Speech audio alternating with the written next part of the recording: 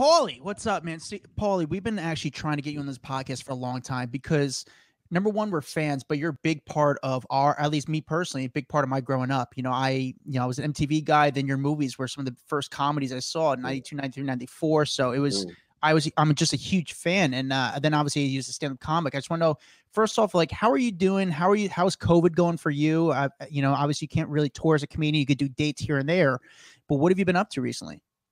Well, I definitely don't want to get COVID. Knock on wood, I haven't gotten it. You know what I mean? Because they say, the people that get it, the people that get it, that immune systems are fine. They're okay. But the people that's immune systems are fucked up, I could swear, right? Yeah. Swear away, sir.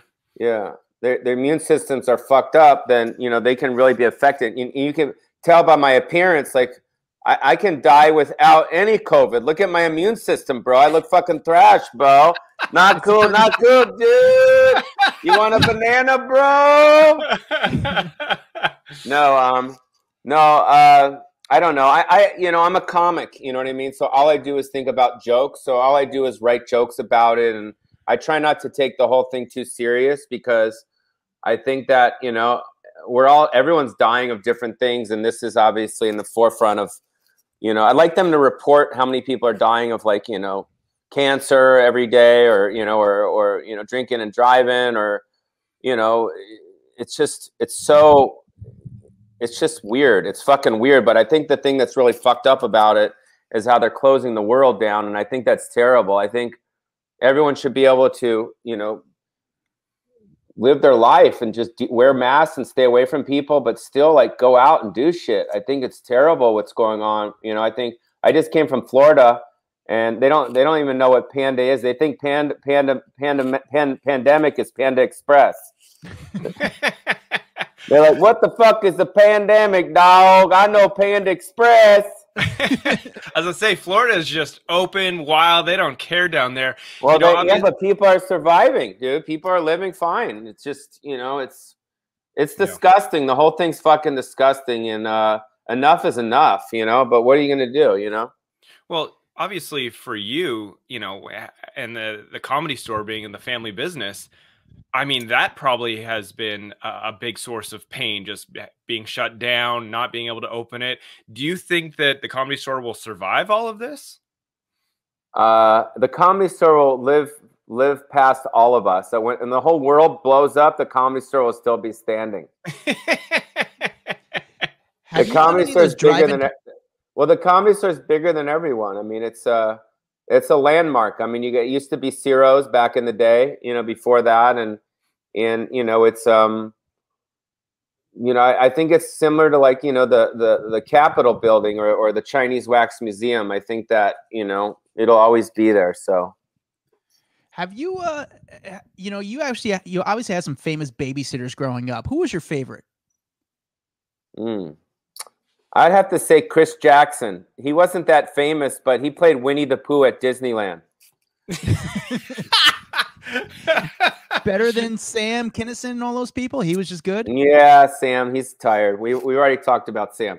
I had a lot of others. I had the guy's name was Chris Jackson. He was a comedian, a black guy, and he was best friends with Eddie Murphy. He was part of Eddie Murphy's posse when Eddie would roll into the Comedy Store back in the day with his, with Fruity and Uncle Ray. And it was kind of the black version of, like, the Saudi Arabian princes showing up. They were just rolling, like, 8 Rolls Royces deep. And Chris Jackson was there, and he was one of Eddie's writers and kind of friends. And on the side, he was Winnie the Pooh at Disneyland. That was like his side hustle. So he used to take me to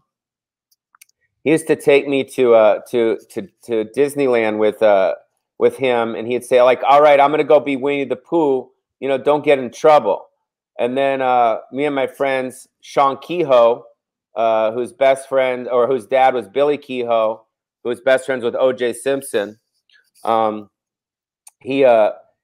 and Sean used to kind of like we would shoplift at Disneyland. And we got in trouble. We got thrown in the Disneyland jail, and they said, who took you here? I said, Winnie the Pooh. And they said, oh, fuck, not only these guys shoplifters. They're also fucked up, these kids, you know? And then I was stuck in Disneyland jail with Sean. And then O.J. Simpson came to pick up Sean. And he started laughing at me. And I said, dude, don't laugh so much. Like, pretty soon you'll be here. I'm giving you guys some good jokes, man. I don't know why.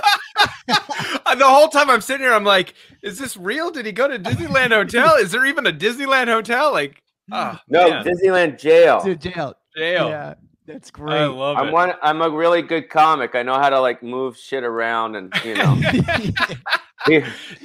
You had, honestly though, you had one of the most interesting childhoods. Like, it really, you know, you went to Beverly Hills High School. Who did you go to school with back then? Beverly Hills High School was like a scene out of a John Hughes film, you know, back in the 80s. I mean, the 80s to me was like the best decade in the world. It was just so much fun. You had Less Than Zero. You had, you know, Pretty in Pink, and you had, you know, all those Molly Ringwald films, who I was obsessed with, by the way. And Beverly Hills High School was, you know, you had Lenny Kravitz there. He was older than me. You had Nicolas Cage. He was there. You got Angelina Jolie was there. David Schwimmer was there. And it was just like, it was almost like a mini college, because you had 4 schools in Beverly Hills. You had El Rodeo, you had Hawthorne, you had Beverly Vista, and Horace Mann. Those were the 4 junior highs.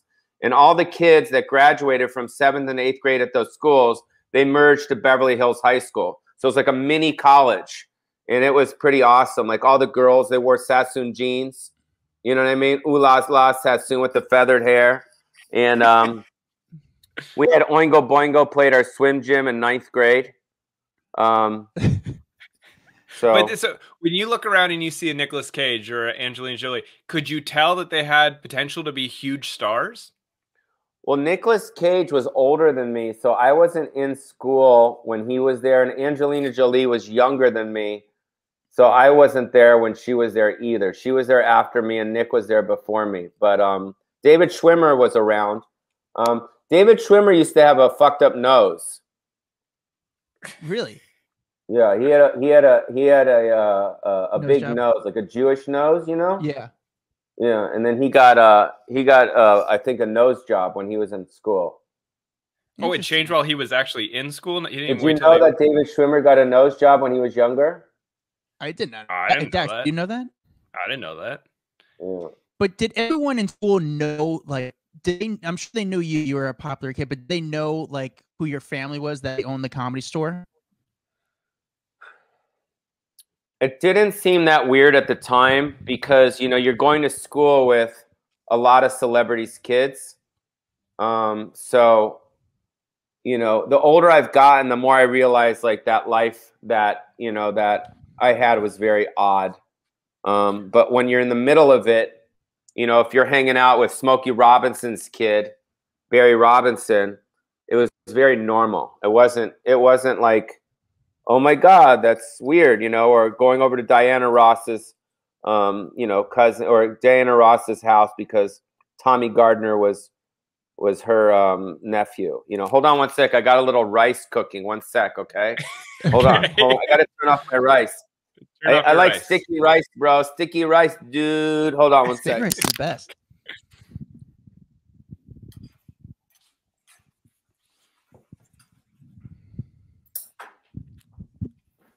Sorry. No, you're good. Rice comes first. Yeah. How was when you went to the parking lot at Beverly Hills High School? Did all the kids have flashy cars, or was it a car show? Yes.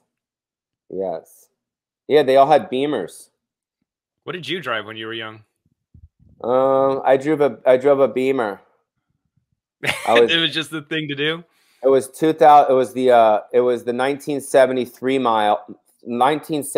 model, and it was a 2002 with the circle taillights, and I painted it lime green, and I put a license plate on it that said Paul Bro on it. It was like a custom license plate. And then in 12th grade, I got a CJ7 Jeep, and I painted it purple, and it was a convertible Jeep, and I took my license plate from the lime green BMW, and I put it on my purple Jeep, And that's when I started acting.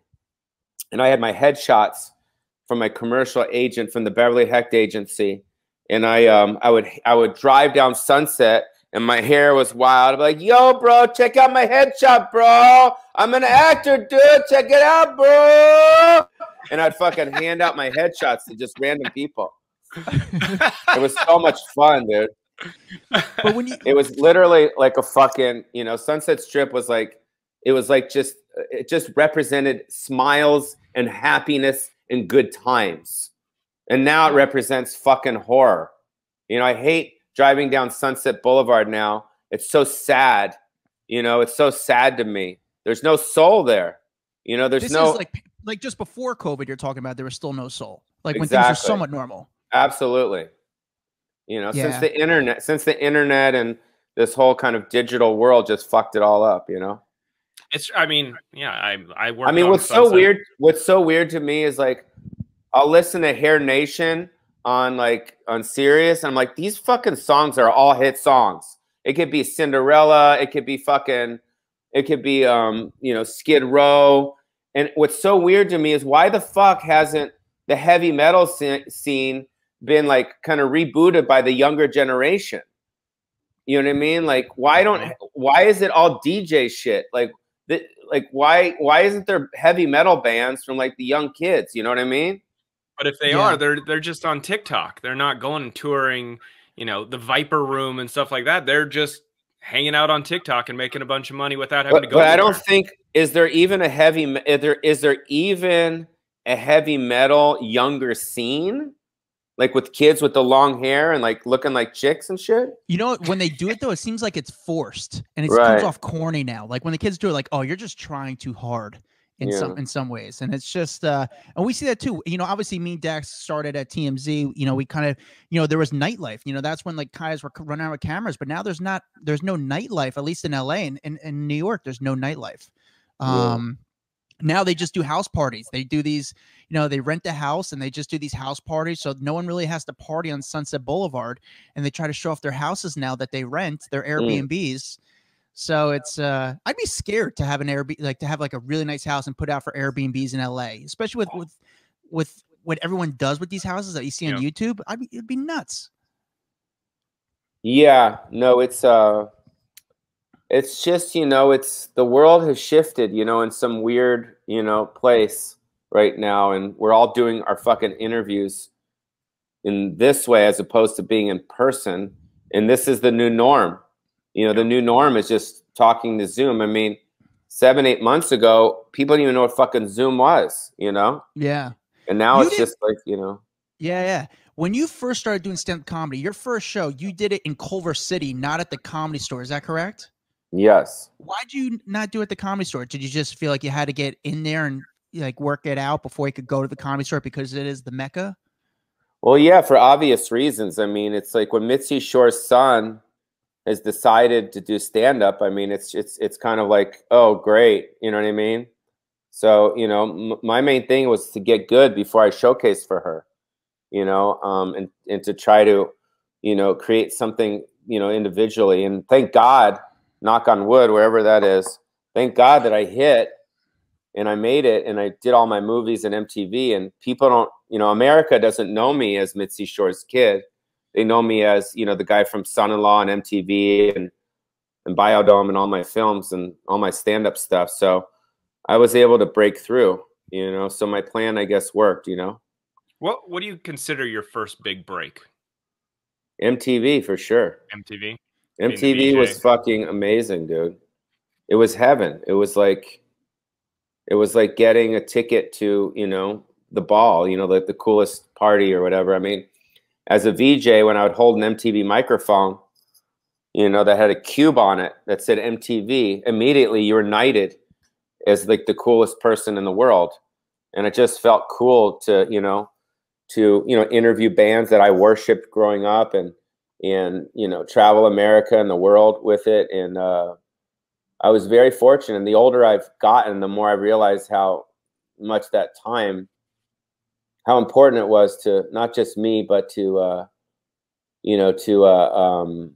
just this generation, you know, your generation. Yeah. Yeah, no, you were a big part of our growing up. You know, it's very cool. I think I hope people respect, you know, what you did. I mean, even the character the Weasel was, everyone was doing the Weasel. I still do the Weasel. How did that character come about? Was that who Pauly Shore was, or did you kind of create that? It was kind of an accident in a way. I mean, that was kind of how I talked and walked and dressed. But then, like, once I got on MTV, I started pausing between my words. And I don't know if it's because I was nervous.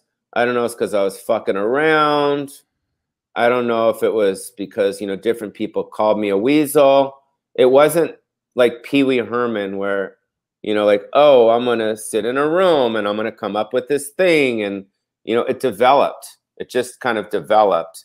And it was almost, I mirror it with that old Reese's peanut butter commercial, which was, you know, like, where you have a peanut butter and then you have the chocolate and you mix it up and you're like, oh shit, like this is awesome. So it was just kind of like a happy accident, I think. Yeah. I would say because that character, I think, kind of like really started off everyone else mimicking and feeling that they needed a character when they're on like MTV or, you know, we've talked to Mike the Situation, who is like, I had to develop a character to be on a reality show. And I think What's up with my stupid scarf, dude? This is like retarded.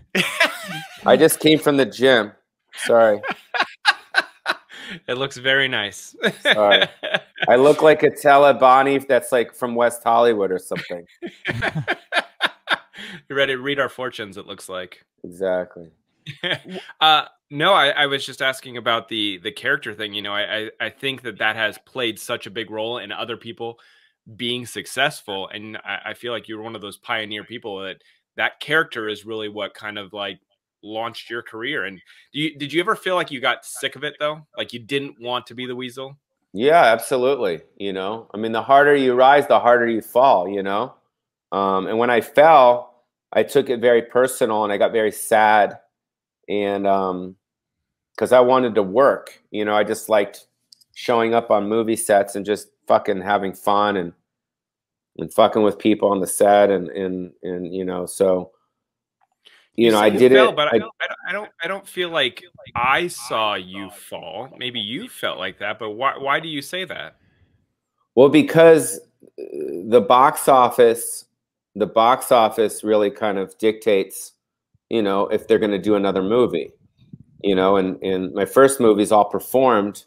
And then Biodome was the last one that I did. And that didn't perform at all. It did okay. I mean, you know, hindsight, you know, what, 20 years later, 25 years later, it's one of the biggest, you know, kind of cult classic comedies of this generation. I guess it is. That's how I feel when I'm out and people say they saw it. But it's really about the box office. I mean, you know, it doesn't matter what you do. If your box office is not, you know, it's just a numbers game. It's like, and I didn't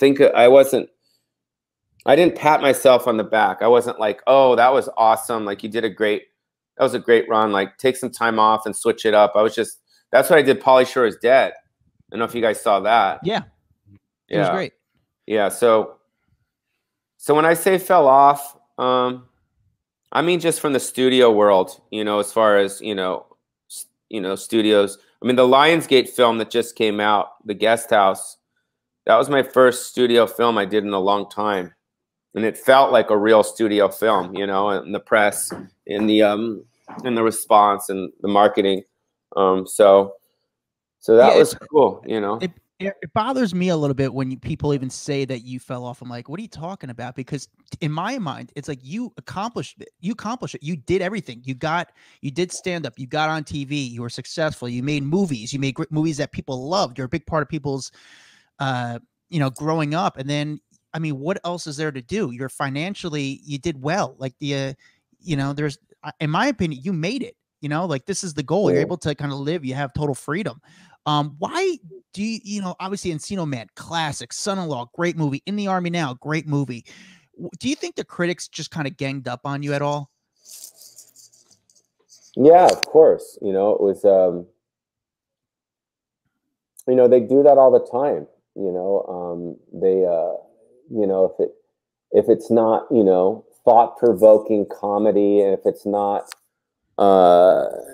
you know, something that is really heady, you know, like, then immediately like, oh, this is dumb, as opposed to like, no, it's not really dumb. It's actually makes me feel good watching this. And, you know, you're dumb, you know, for, you know, telling me what to think about what this is. So it was, you know, it's, I don't know. I mean, I mean, look at fucking like, I don't know. I mean, it's the business we're in, you know. I don't know. I don't know what to say. No, The main thing, you know, the main thing is, yeah, sorry. No. Go ahead. Finish your No, I was just saying, I feel that, you know, that, that I've been put through, like, it's almost like a gang member trying to join a gang, and they get initiated and they get the shit beat out of them for so long, and then they finally survive and they become a man, and they become like a gang member, like, yeah, man. And I feel like that now. Like, I feel like that no matter what I do as far as my projects in my comedy and my, whether it's a movie or this, I'm not affected as much as I was when I was younger. When you're younger, you're a lot more insecure, and you're a lot more fearful, and you're a lot more kind of like, you know, trying to please. And now I'm just happy to get through another day, you know. I'm just happy, like, you know, that whatever I did, like you guys said, has stuck. You know, everywhere I go, knock on wood. I keep knocking on wood because it can always change. You never fucking know. But everywhere I go, there's like love for me, you know, and we're talking like every race, every age. People give me hugs, you know, and it's hard for me. It's kind of like why I'm not in a relationship, you know, is it's hard for me to let love in. You know, it's really hard for me to be like, you know, really, you know, when someone comes up to me and says, da, da, da, da, da, or a girl says, I really love you. It's like, you know, and I think a lot of it has to do with my upbringing, you know, because my mom never said she really loved me, even though I know she did. She didn't say it, but she also said that she programmed me to be a comedian, and that you can't say comedians want to be wanted. Do you understand? That's a lot of reason why I get up on that stage. When I get up on that stage, I'm more comfortable there than anywhere in my life. I just feel like, you know, I feel like this love, and that's like the, you know, and that's how I get it. Yeah, it's very hard for me to accept pats on the back. You know, it just is. I don't know. Yeah. That makes me sad for you, man, that your mom didn't say that. Like, that genuinely makes me sad that you didn't get to hear that growing up, because like Adam and I, we look at you and, you know, you really are our childhood. It's crazy. And, you know, I hope that you do let that love in at some point, because there are a lot of people who love you out there. And the one thing I think, if social media was around when Biodome was out, there would have been no studio that could have said that wasn't a success. You know what I'm saying? Like, I think that there would have been a lot of love shown to the studios, and like, hey, there should be a second, or there should be a third. You know what I'm saying? Like, I think social media has changed that and given power to the public, not just critics, not just the studio execs. Like, there's people now who can voice their opinion.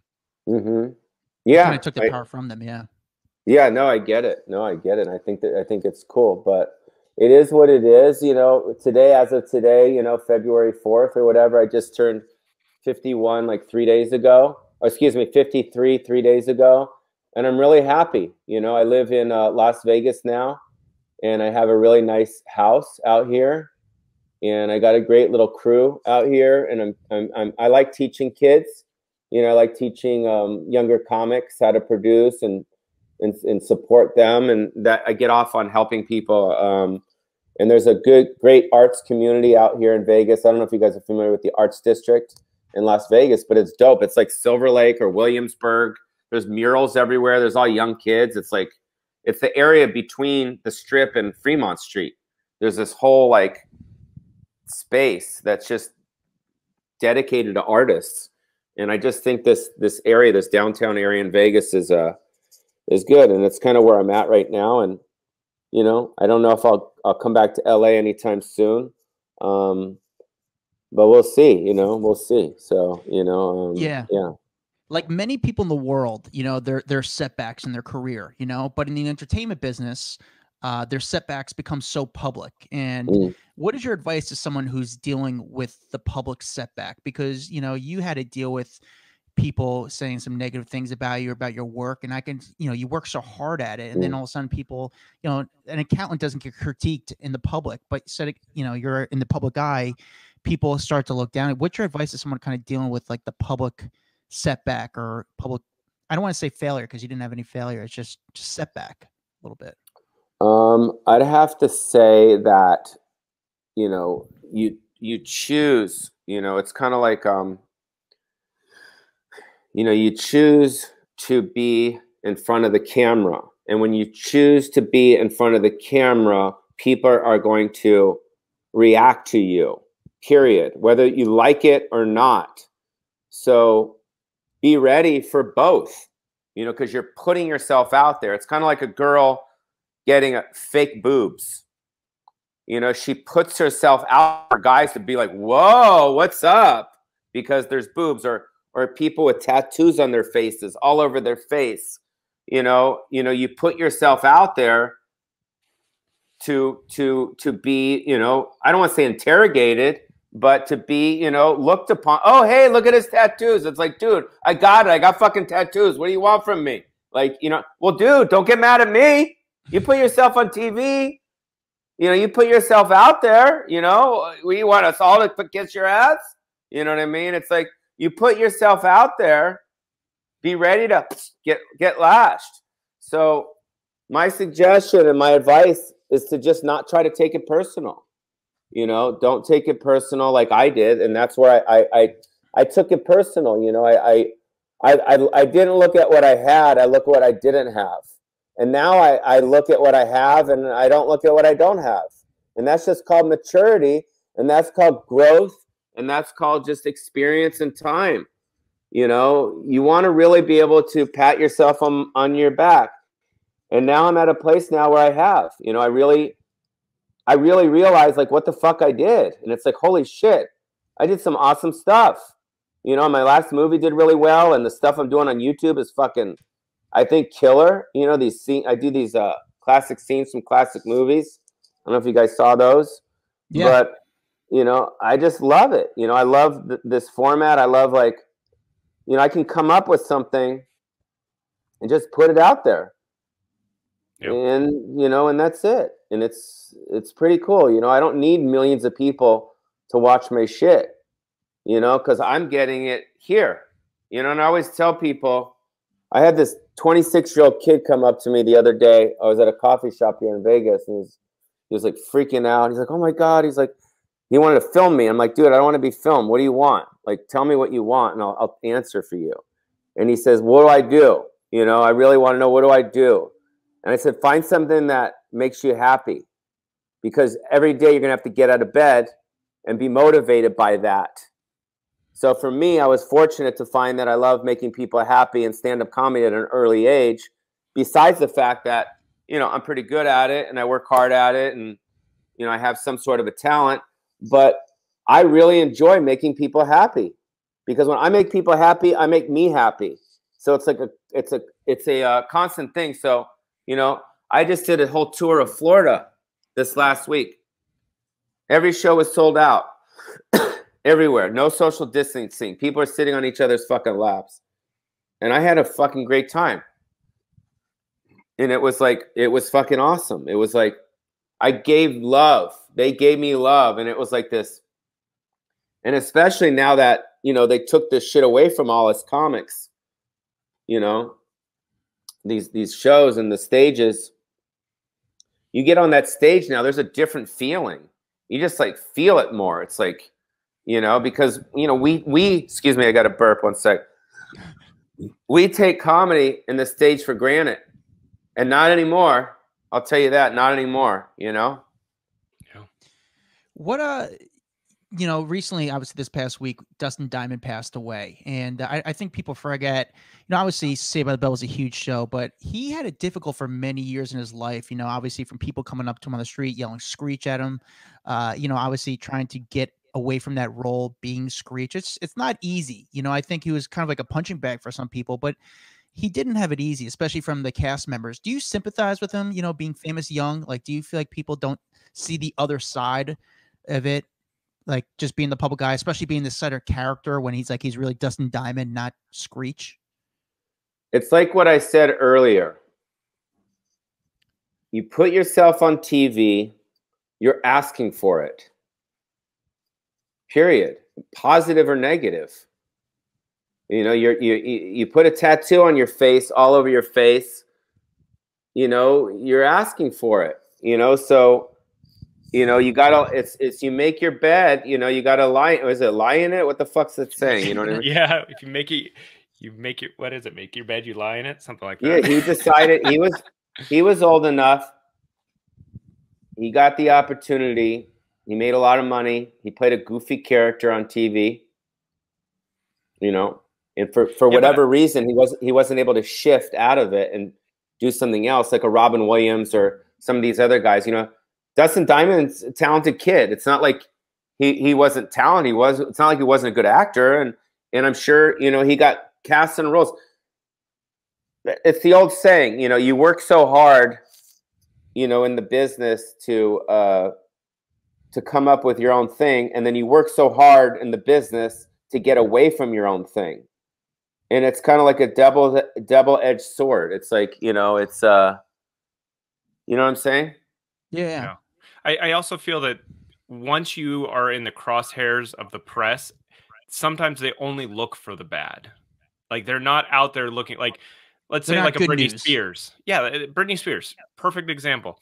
No one's ever talking about the good that she does, or if she donated $1 million to charity. No one's going to talk about. They're going to talk about the shit video she posted on Instagram where she looks terrible.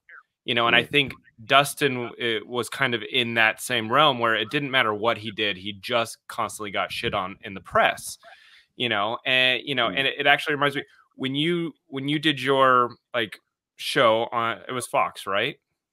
Did you feel that they just targeted you and like it could have been a really good show if they would have just let you given it a shot? The show, you know, like you don't go into anything in this business going, oh, this is going to be a piece of shit.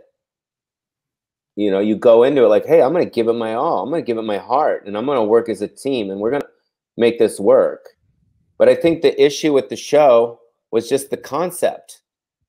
And I never really liked the concept, but I told myself that, hey, we'll make this concept work. So to me, the idea of me playing a spoiled rich kid living in Brentwood with his dad as he's having sex with his gold digging girlfriend and we're at each other's throats isn't really the right concept for me as a sitcom. And that's really what it boils down to. You know, the idea, I think if it was the more right idea, like a son-in-law or something like that, in that kind of realm and feel where I'm fish out of water, like in the army now or in the biodome or Pauly with his family they had to adopt me. You know what I mean? I think it would have been a hit show. It was just the concept. And again, that's my fault because I decided to, I told myself like, hey, we're going to make this fucking work. And it just didn't work because the premise was wrong. So you can get as many writers to fuck with shit. You can get as many good actors to act in it. But if it's not on the page, it's not on the stage. And if the concept isn't the right concept, then it's not going to work. That's why Guest House worked. It's Pauly Shore living in a fucking guest house, and he won't leave. Yeah, it's great. I mean, yeah, just that one sentence. That's all you need to explain it. One sentence, and it's great. Yeah. So that's really it. I don't blame anyone except for myself. You know, I should have said no to the offer. It's just an offer. you know, your agents call you up. Hey, do you want to do this TV show? I'm like, well, what's the idea? Da da da da da. And I'm like, oh, that sounds good. I'm fucking an idiot. I didn't think. Yeah, but again, I go back to we've seen 1,000 actors do pilots or shows, and you know, this is the TV industry. Shit doesn't always pan out. So, you know, then I think, you know, why didn't you come back with a different show? Because I feel like you are crazy talented. There should have just been a different sitcom. You know, like this one didn't work out. Let's try a different version of it. Well, I had fired my agent and my managers after the whole debacle, and I just kind of wanted to be alone. So, you know, I just wanted to do your own thing. Yeah, I just wanted to kind of like be alone. And then there was a time where I was trying to get other representatives, and I got passed on by a lot of people. You know, the Brillsteins and whoever, like the bigger managers were, and I just hit the road. You know what I mean? I grew up. I really grew up. You know, it was a good thing. I kind of almost did it on purpose. I almost sabotaged my career a little bit on purpose so I can be spit out, and I can connect with people, because my whole life I'd been, you know, MTV, into the movies, with my mom in the store, and I'd never been connected to America. And now for 30 years, I've been touring all over America. I feel more connected in America than I do in Hollywood, to be honest. You know, I feel like I'm more everyday man, and I think I'm just better now because of that. So in hindsight, it was actually a good thing, because it made me grow up and made me become a way better comic and a way better actor. And I was able to write and produce and star in Pauly Shore's Dead, which to me was the best thing I've ever done, because it's so fucking honest and it's fucking hilarious, dude. I mean, it is it's so dark, but so funny. And that particular film, it was the beginning of the second part of my career, where I was like, you know what? I want to make sure my fans really love this. So I got the Bucky character in there, the Bucky from Kentucky. But I want to make sure the people that don't like me love this as well. And it accomplished that. We got into Sundance, and we did really well with it, because it was just honest and dark and real. And I look at it now, I'm like, how the fuck did I pull that off? I mean, I have over 50 like major stars in that movie. Is that the cool part though? Because like it's like the second part of your career is eventually when the critics started to actually say, you know what, Pauly's actually really funny. He's great. Because the first movies, it's insane. Son-in-law, they bashed that shit. They said they didn't like it, but all of a sudden you started doing, you know, Pauly Shore Stands Alone and all these other movies, and then the critics turned and like, you know what, this is actually good. You started to get good reviews then.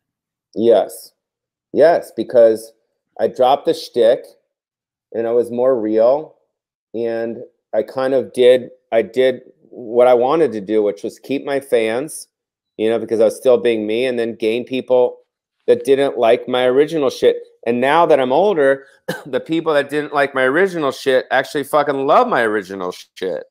You know what I mean? So, yeah. You know, like I watched Biodome like when I was in Maui on fucking quarantine. I'm like, this is fucking funny, dude. Like, this is really funny.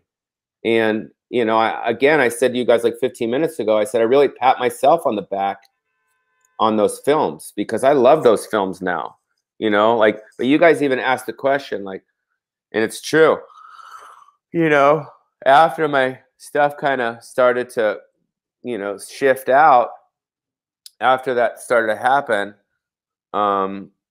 you know, I was kind of sick of the wheeze, and I was sick of my movies, and I was sick of the whole thing. You know what I mean? And now that I'm older, I'm like, fuck, that shit was awesome. So it's kind of like, you know what I mean? It's like this. Yeah. Yeah. Was that the first time you've watched Biodome in a long time? Yes. Like ever, or just in a long time? Probably in a long time. I've always wondered if you know, actors or actresses will go back and see their old movies and just kind of like reevaluate. Is it hard to watch a movie and just enjoy it though? Do you evaluate yourself throughout the whole thing? Like, oh, that joke could have been funny, or oh, I landed that joke so hard, or Any of that? Well, I have to say it depends on where I'm at in my life. So when I watched Biodome 3 months ago, I was at the place that I'm at right now. Free. I'm free. You know what I mean? I feel free. So I was able to open my heart and just kind of watch it as kind of like just a normal person watching a film. And that's kind of how I viewed it. And it was funny. I looked at it. I didn't look at it as I was in it. I just looked at it as a film, you know? So, yeah, now the horny 14-year-olds come out of me. I want to know, what was the Playboy Mansion really like? I mean, you went there a lot. Let me get some rice. Good? 1 sec. Let me get some rice. 1 sec.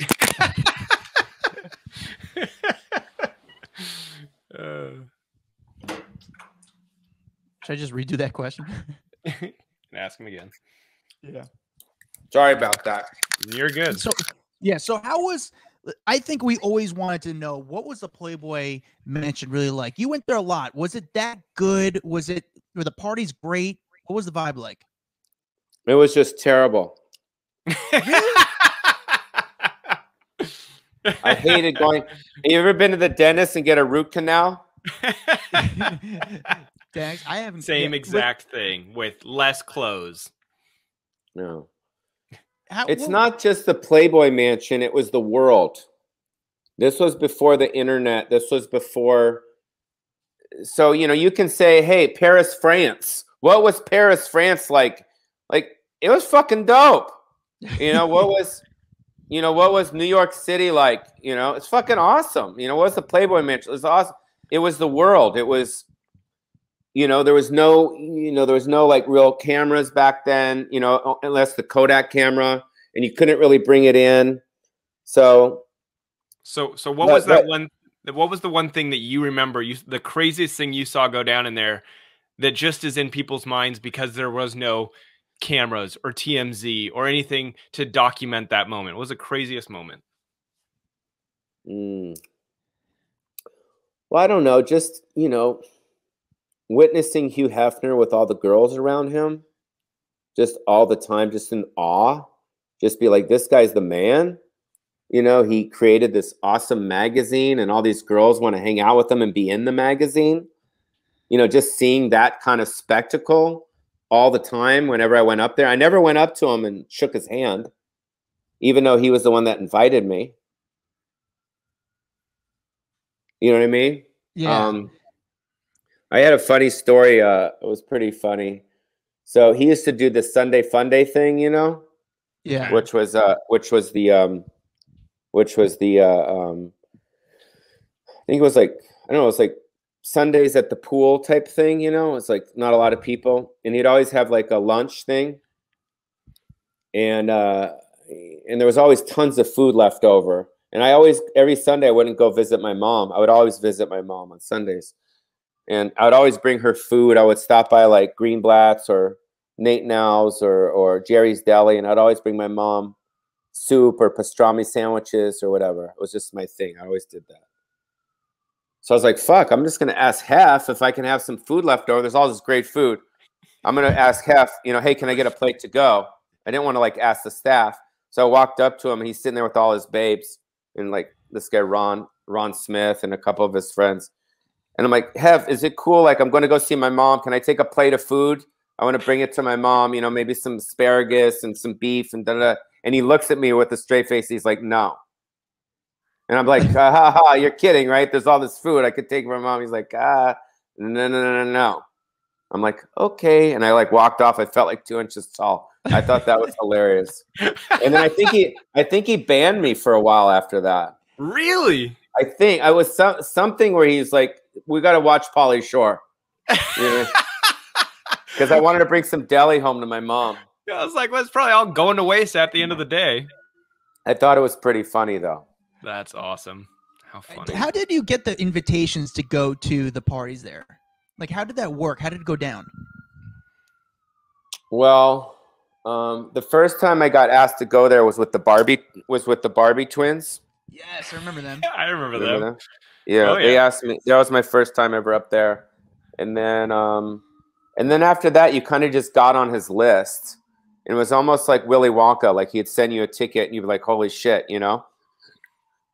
And then, but I was always pretty chill up there. I was never like a guy that would, I did do ecstasy, I think a couple times up there, but I was never going crazy, like going off the deep end, like, you know, swinging off of vines. And, you know, it was always like you were being watched.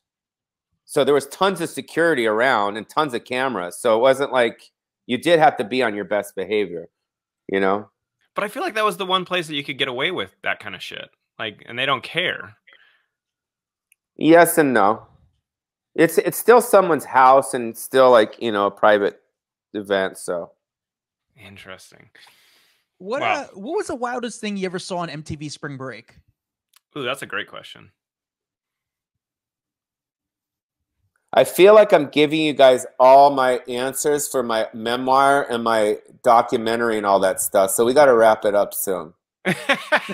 You could just push rewind. Well, actually, here's the thing, Paul. I want to talk to you about your documentary. Well, we both love the Pauly Shore Stands Alone, the documentary, because it follows you on the road. I think it's in Wisconsin. Do you feel like it resonates with you a lot? Because, you know, obviously it shows you on the road, but then like that relationship with your family, you know, there is so much of the voicemails going back and forth. Like when you look back at it, is it like a really special project of yours? Because you could see that how tight that relationship is with your mom and just how much you cared. Because I think that shows a lot about you personally, that we got to see like that dynamic relationship, how much you loved each other. And it's cool. It was interesting. Yeah. Wait for Pauly Shore Stands Alone, the 6-part series that I haven't released yet. If you like Pauly Shore Stands Alone, the 6-part series is a lot heavier and it's a lot deeper. What happened is my mom was dying of Parkinson's for a long time. And, you know, I was her baby. I'm the baby of the family. So I lived in LA and I was taking care of her the best that I could. And I was alone. You know, I didn't really have, well, I had a girlfriend that we would see each other and go through it. But personally, like my dad was in Vegas and my mom obviously was sick and me and my brothers weren't talking. So when you're alone and you're going through something, you have to express it to someone. So that's why I said, you know what? I got to film this part of my life because I'm in pain and I'm going through a lot of stuff, and having a camera with me is going to make me feel better. And that was kind of what I wanted to come across, because it's very relatable. Because if you think about it, we're all somewhat in pain, different times, different levels. Everyone kind of goes out, you know, into life with a smile, you know, like, but underneath, you know, divorce or this or, you know, abuse or, you know what I mean? And for me, I was going out on the road playing these markets in these smaller towns, doing what I do. But underneath it, my mom was dying. And it was fucking exhausting because I wear my heart on my sleeve. And I just felt, you know, I needed to film it. And it was just me and a camera guy. It wasn't like a big crew. It was just me and a camera guy, this guy, Jake. And to me, Pauly Shore Stands Alone, the series, is the best thing I've ever done in my career because it's the most vulnerable I've ever been. I think like Stands Alone is kind of like circling the cancer, but the 6-part series is like operating on it. Like it's me moving my mom, it's me constantly touring, you know, and the stuff with my siblings and different things like that. So it was like it was therapy for me. And I was sad. I wouldn't say I was sad, but I was burnt. You know, I was like really, you know. But that's why those fans, if you notice in that movie, they were my medicine. You know, they were my medicine. People in America are my medicine. Like anytime anything's fucked up, if I go on tour, I'm like, I feel that love, and I feel, you know, that thing, you know. Yeah. You didn't like when the fans touched you. Like when I remember doing the photo, the meet and greets after, you were very persistent about like they had to come behind you and they could put their hand. Is that how you really are doing the meet and greets? Yeah, because what happens is, you know, I don't want to say I'm a little guy, but I'm like 5'9", 5'9.5". And these people from the Midwest, their arms are as big as my head. And I had back surgery, you know, years ago, from just traveling and touring and shit. I had a L5S1. I had a pinch sciatic nerve. So if you push down on your spine and some arm around you, you're pushing down, you're going to fuck up your back more. So it's really about my safety. You know, and that was really it, because, you know, especially, you know, they all want to touch you, you know, they're drunk, you know, they want to like, oh, yo, bro, I'm like, oh, dude, whoa, ow, fuck, my back. You know what I mean? Yeah. And it was kind of like that. So that was really all it is, you know. Other than that, you know, I'm cool with hugging people and talking to people. So how's podcasting been for you? Because you've got Pauly Shore's Random Rants, and it's obviously done well for podcasting. So, you know, is that cathartic for you to get out and talk and kind of, you know, if maybe you can't go to a venue all the time because we don't always live in Florida, but you're able to be funny and you're able to like connect with an audience on that platform? yeah, I think any platform works. You know, it could be a podcast. It could be this. This is nice talking to you guys. It could be, you know, my classic scenes. It could be my karaoke band. It could be podcasting. It's all good. You know, everything is good. You know, this whole format is good. If you like to be out there, this is the format for you. So yeah, I like it. I like it all. It's all positive. Yeah. Cool. Did Adam free? Oh, Adam froze. I'm good. I'm okay. back. You're back. All right. Well, do you have any last questions for him, Adam? One last question. Obviously you grew up in the Comedy Store. Who was the one comedian when you first saw, they weren't a star yet, but you knew they had it? They had that it factor. All of them. Every one of them that's famous, I knew. Yeah. Had that it. I mean, you look at fucking early tapes of Jim Carrey, you're like, this guy's fucking genius. You know, you look at Roseanne, early tapes of her, she's like amazing. I mean, you go down the list, anyone that's a star, I knew, you know, I saw early on before they made it, and I always knew that they would you know, become successful. You know, it happens at different times for different people. Anyone that's watching this, that's in the business, you know, I try to tell people just to be patient. You know, if you're talented and you're persistent and your work ethic is 24/7, you can break in on that one thing and all of a sudden you hit. You know, so it's really about the work and putting in the time. That's really what it's about. I mean, look at Rodney Dangerfield. This guy didn't hit till his 60s, you know, and he had a run, what, a 20-year run, 15-year run or whatever it was. And then he passed in his, I think, the early 70s or something. But you guys got to love what you do. I mean, I tell everyone that in life, you know, you just got to, you know, love what you do, you know, come from that place. And a lot of people, unfortunately, they haven't found out what they love, and that's sad. You know, that's sad to me when people are like, I don't know what I like. I don't know what I want to do. I'm like, that's sad. So, yeah. Well, listen, Pauly, this is a really special podcast for us because, again, this is you're a big part of my comedy humor and what I'm attracted to as far as in the comedic world. I mean, Encino Man, Son-in-Law, In the Army Now. I could keep naming your movies. They're classics to me and to a lot of people. You have to watch Guest House. Have you seen Guest House yet? I saw Guest House. I saw it came out a couple months ago. That was a great one. I mean, I could go on the Pauly Stands Alone, which is on Amazon Prime right now. Pauly Shore is Dead is also on Amazon Prime.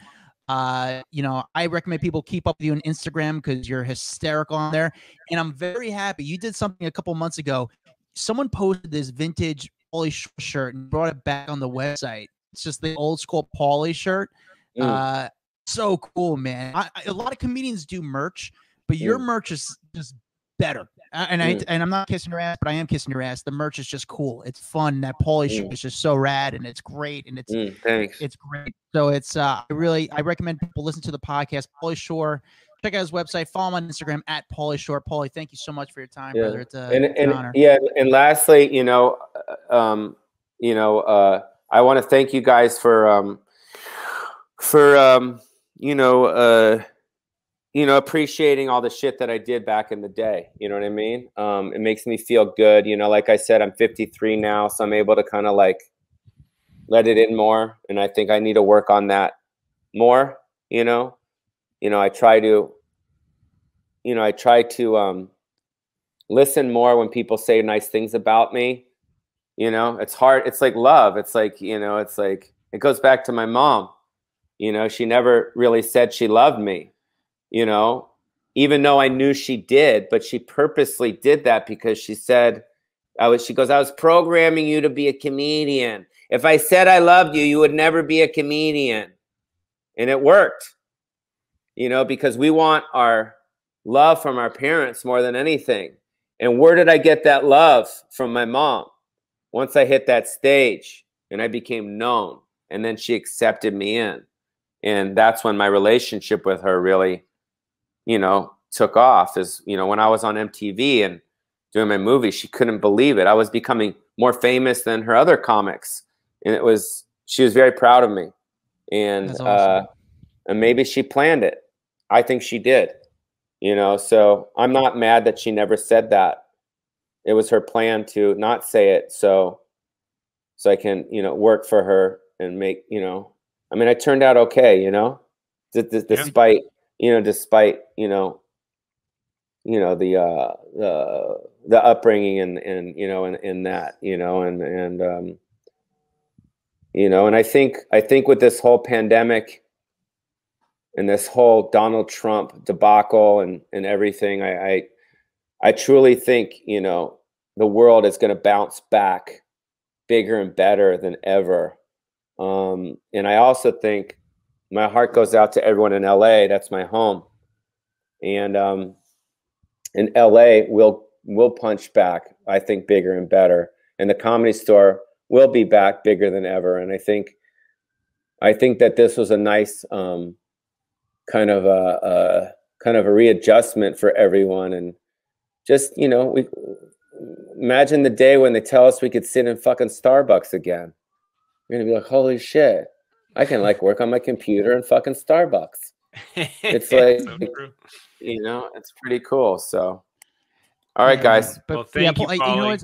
I just want to say one. We're done. But I just want to say one, Pauly, like how you kind of looked up to guys like Richard Pryor, and from my generation, you were my Richard Pryor. I didn't relate to Richard Pryor. Richard Pryor was part of your growing up, but you were a big part of you were my Richard Pryor. You were you Adam. That's what you were to me. So I just personally really appreciate that.